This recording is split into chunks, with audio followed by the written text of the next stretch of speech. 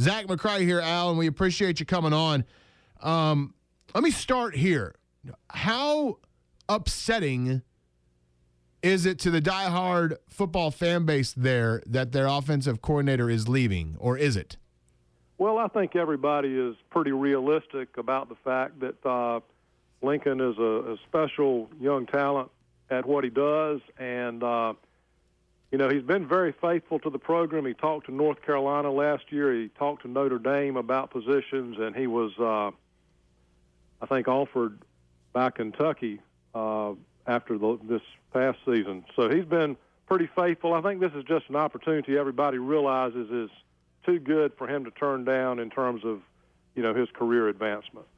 All right. So what kind of coach are Sooners fans getting? What kind of offense? What kind of recruiter? I mean, let's go down the gamut here. Well, he's a good recruiter. Those of your listeners that are familiar with East Carolina's program, he was instrumental in bringing Shane Carden, the quarterback this past season, past couple of years, into the program. Justin Hardy, he recognized his ability. They didn't have a scholarship when they first came in, brought him in as a walk-on, and he won the Burlsworth Award as the walk-on of the year this past season. So I think he recognizes talent, and he's influential with potential players. As far as the offense, I know Coach Stoops wants to be a better passing program, and I think Lincoln will bring that. I think you're going to have to change recruiting a little bit to find personnel to fit that system. That happened at East Carolina.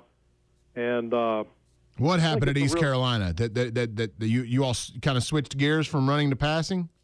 Basically, I mean, they were proficient at passing before. Now you're playing a one-back, full-receiver type of offense. You want a little different type of offensive lineman, a little more rangy guy for pass blocking. And one thing that Lincoln grew a lot at East Carolina, he came in 26 years old as offensive coordinator. One thing he did, when the passing game was established, he was able to integrate the running game a little bit more, and that's just a basic necessity because you're going to need to kind of take advantage of what your defense is giving you. And when they spread to cover the pass, obviously some running lanes are created. So I think like I said, I think he really grew on the job at East Carolina and, take that knowledge to Oklahoma, obviously. But so how much how accurate am I in saying that you are describing very much a pass-first offensive coordinator? Yeah, I think that will be the big transition probably for Oklahoma. And like I say, I think Lincoln is smart enough, and the people that he'll have around him will realize, what the defense has given them and take advantage of that. Al Myatt with us, PiratesChest.com, and he joins us on the Little Caesars Hot and Ready hotline from East Carolina to talk about the former offensive coordinator of the East Carolina Pirates, Lincoln Riley, who is now the new offensive coordinator here at Oklahoma. What kind of tempo did you guys play at? It was a high tempo. There was a play sent in from the sidelines, then a preliminary defensive read, a call, an adjustment made with signals if that was not the right play for the defense, and no huddle offense. Back, let me just say it's Pirates Chest Magazine and Bonesville.net. Yes, give me that. Give me that address again, because people will go to it from here. Yes, sir. What is it again? Bonesville.net. Bonesville.net. Yes, sir. Gotcha. Bonesville.net and Pirates Chest Magazine. My apologies. Pirates Chest Magazine. Al Myatt with us on the Little Caesars Hot and Ready hotline.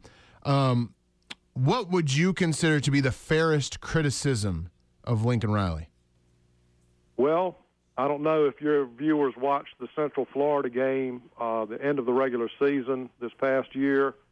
Lincoln took responsibility for this. They went into a victory formation with a 2-point lead with under 2 minutes left, and they actually gave the ball back to Central Florida at Central Florida's 35-yard line with 15 seconds left, and 2 pass plays Central Florida scored and won the game. So there was a miscalculation about the time and Central Florida's remaining timeout. And I know there was some second guessing in the bowl game because they had first and goal at Florida's 7-yard line, and they put the backup quarterback in there. He ran twice, and the second time was ruled a fumble at the 1-yard line. It appeared on the replay to me that he was down before the ball came out, but that was not the interpretation on the review.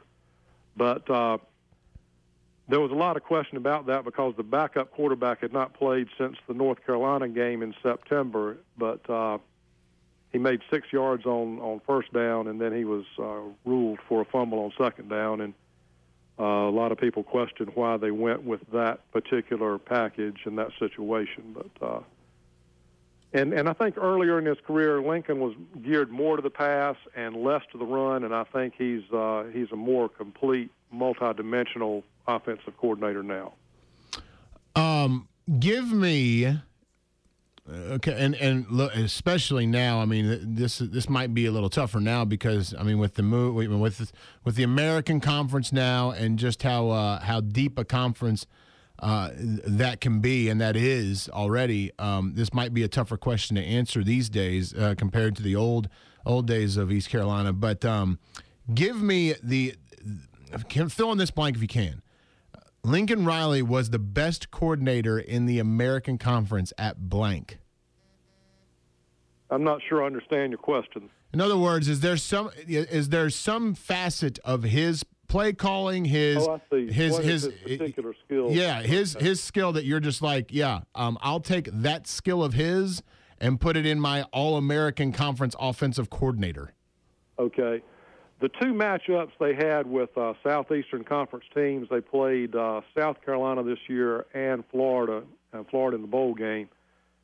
They were proficient at moving the ball into the red zone, but maybe because of the depth of the field at that point kind of restricts your vertical passing game, they were not as effective in the red zone. They were 7 times in the red zone against Florida, scored 2 touchdowns, kicked 2 field goals, had 2 turnovers, and a missed field goal, I believe. So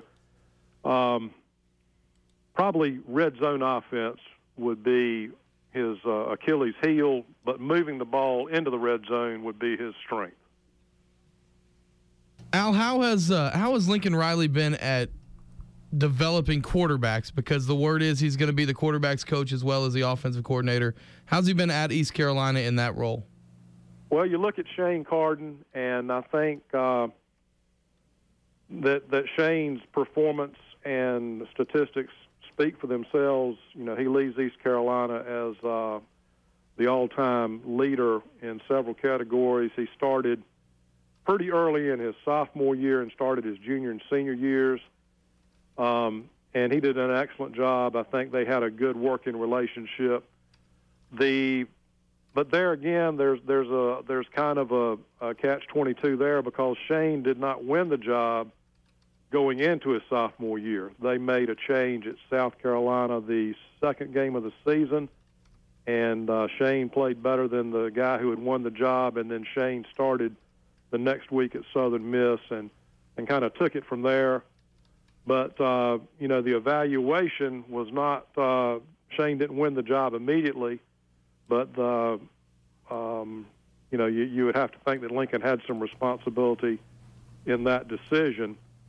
But I think, you know, in answer to your question, I think he will see what he's looking for in the quarterback candidates, and he will be, I'm sure, heavily involved in recruiting guys that fit the system that they will be adapting to. Last question for you, Alan. We appreciate your time. This is not really about Lincoln Riley, but last night we had the first college football playoff national championship, and East Carolina's in a non-Power 5 conference. How has East Carolina and schools like East Carolina in the American Athletic Conference, how have they reacted to this 4-team playoff, and what do you think the future holds for the not Power 5 conferences?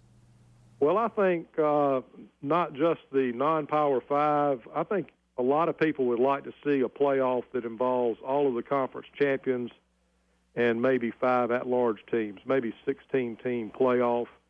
And then, I still have some questions about, how TCU and Ohio State would match up. And we don't really have any way to resolve that at this point, but a deeper playoff would provide that. And the more inclusive you get, the truer champion you get is my feelings on that. 10-4. Al, we appreciate your time. I'm sure people will be heading over from here to bonesville.net and the Pirates Chess Magazine. Al Myatt with us. We appreciate your time, Al. Thank you, Zach. Okay, yes, thank you.